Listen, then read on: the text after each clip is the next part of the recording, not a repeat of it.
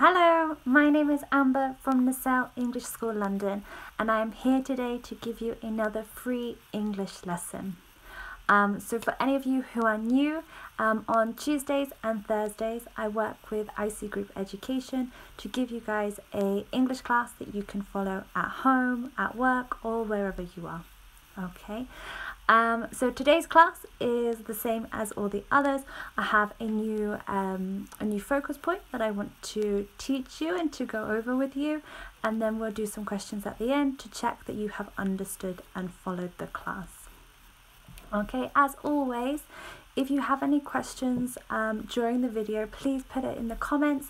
I can see all of them and I'll try my best to answer them. If not, I will answer them at the end of the class. So it's lovely to see lots of you here. Hello. Let's start today's class. I'm going to share the screen with you, so hopefully in a minute you'll be able to see all of my notes that will be in front. Okay, so we're going to look at the difference between be used to and get used to. This is a really handy grammar point if you want to talk about your experiences, and it's something that you will hear a lot. Native speakers use this expression or these expressions a lot, but sometimes students don't understand them. So we're going to have a look at it now, and we're going to have a look at the differences. So we're going to start with be used to.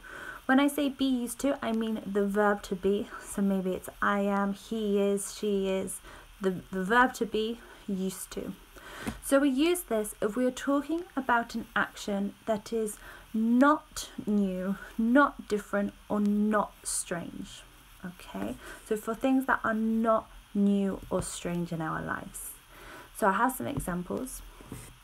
So the first one is about David. David lives alone. He has lived alone for 20 years. So we can say David is used to living alone, or just easily David is used to it. Okay, if we are already talking about the subject, we can say David is used to it, or David is used to living alone. Okay, that's the first example. I have another example for you. This one, a doctor works lots of day and night shifts. She doesn't mind this. Okay, she's happy with the changing of day and night time. We can say she is used to working day and night shifts, or very simply, she's used to it. Okay, so this is be used to for activities or actions that are normal and routine for us. Okay, the next one then is the negative, not used to. So it's the opposite. It's for things that are strange, are different, or are new. Two more examples. So we have James has a new job. He now has to go to work earlier than before. He starts at 6:30 a.m. So we could say James is not used to going to work so early. Okay, this is a new, it's something that is new for him, this action of getting up early. Or for short, James isn't used to it. Okay, the action of getting up early to go to work is new, it is different, it's a strange activity. Oh, sorry.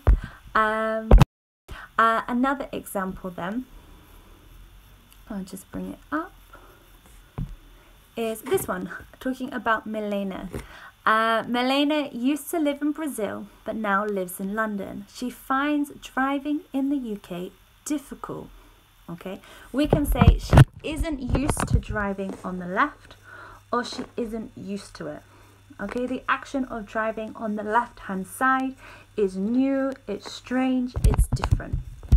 Okay, so we can say she isn't used to driving on the left. Okay, so that is not used to, the negative form. Okay, and then finally we're going to look at get used to. Get used to.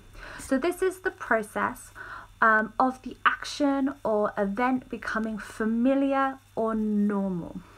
Okay, it's a process, it's an action, it's not finished. Okay, so some examples of this then. Talking again about Milena and her driving. So Milena doesn't like driving in the UK, but every day it gets a little easier. We can say that she is getting used to driving in the UK. In the process, she's getting used to driving in the UK. Okay, or for short, she's getting used to it. Okay, it's in a process, it's not finished. Every day it gets easier. She's getting used to driving in the UK. I have another example for you. Brazilian students often complain about the weather in the UK. They think it's too cold and rainy. This is the situation. And the example then are, the teachers always say, don't worry, you will get used to it. Okay, you will get used to the weather. Every day it gets easier. Every day it gets a little bit more normal. Okay, this is get used to. So we have be used to and get used to in the UK. There are some things to be careful of. So the first thing is, after be used to or get used to, we don't use the infinitive. We don't say to do or to walk. I have some examples so you can see this. So in this sentence, the to is a preposition. So we'd say she is used to driving on the left. That's correct. We do not say she is used to drive on the left. Okay, can you see the difference? I also have another example. He is used to living alone. This is correct. We say this. We do not say he is used to live alone. Okay, so we do not use the infinitive verb. That's the first point. The second point then, we can also use a noun and not a verb. So we can say, I'm not used to the weather. It's too hot. The weather is the noun. I'm not used to children, but it's important I get used to them because I'm pregnant. Or we're not used to the noise. Okay, so we can use a noun instead of a verb here. Other things to be careful about. So quite often when I teach this in a classroom, people start to get very confused between the difference of I'm used to doing and I used to do. Okay, so we've talked about be used to is if the action or activity is not new or not different or not strange. And I used to do is an activity in the past that we did often but no longer do. Okay, so there is a difference. I'm used to doing and I used to do. I have an example to show you this one more clearly. Where is it gone? I think this one. Okay, so here are two examples of the difference. I'm used to driving to work. I do it every day. Okay, this is an activity that is normal or not strange or not different. And you have the opposite or a different sentence. I used to drive to work, but now I walk. Okay, this is a past action that is not done anymore. It's not done in the present. Okay, we're looking at the first in these examples. I'm used to driving. Okay. Sorry guys, I'm having some problems seeing your questions. I hope you're following everything okay. I will have a go back, but it's all very bright today, so I'm struggling to see your questions. And then going on. Okay, so they are my points to be careful for. What we're going to do now is a quiz to check your understanding. So I have a question for you and with a blank space, and you have the options A, B or C. Okay, so the question here is, so it's a conversation. How was your first day at work? The response, it was hard, but I'm sure I'll blank to it. You have the options get used to, be used to, or getting used. Okay, get used, be used, or getting used. If you have any, if you know the answer, tell me now. Is it A, B, or C? Get used, be used, or getting used? Okay, A, B, or C. We have 4 questions in total that we will look at. Okay. Good, I can see these are coming through. Nice. Number 2. When I first moved to London, I found the accent very confusing. I never thought I would A. Am used to, B. Be used, or C. Get used to it. Okay, so you have 3 options: am used to, be used, or C. Get used to. Okay, what is the correct answer? A, B, or C? Your question: when I first moved to London, I found the accent very confusing. I never thought I would blank it. Okay, I never thought I would blank it. A, B, or C? Oh, it's giving you the answer there. Oh my. Okay, number 3. I don't like drinking coffee. I blank tea. I blank tea. The options are A. Am used, B. Am used to drink, and C. Am used to drinking. Okay, is it A, B, or C? I don't like drinking coffee. I blank tea.